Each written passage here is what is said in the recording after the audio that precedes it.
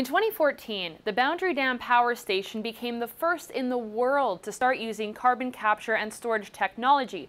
Now, like the name suggests, the technology works by capturing some of the CO2 produced by coal-fired power stations before it's emitted into the air. Part of that carbon dioxide is then sold to oil companies, while another part is stored.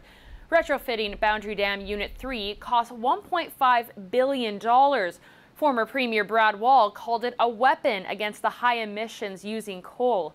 But as of today, there's no immediate plans for further expansions. SaskPower says it won't be equipping 2 additional units at Boundary Dam with the technology. It says there simply isn't a business case for it, and that the low price of natural gas is a significant factor in the decision. Still, the government maintains today's announcement isn't an admission of defeat. I certainly don't sit here today thinking that this is the end of CCS. It's certainly not the end of CCS for SaskPower. Obviously, BD3 is an important component of SaskPower's future.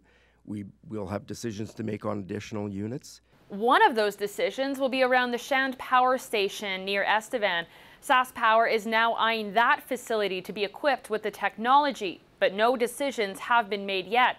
A study is underway looking at preliminary costs. It's being conducted by the International CCS Knowledge Center, a nonprofit funded by BHP.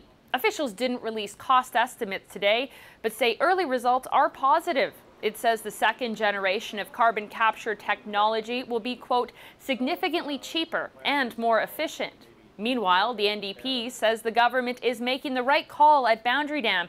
It calls the whole CCS project a mistake. This is another Bill Boyd special where they ran ahead with an idea, chasing a shiny private sector jewel, and as a result have wound up costing us billions.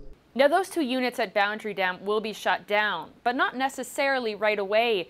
The government hopes to reach an agreement with Ottawa to extend its lifespan for a few more years. Otherwise, those units are slated to close by the end of 2019. Stephanie Taylor, CBC News, Regina.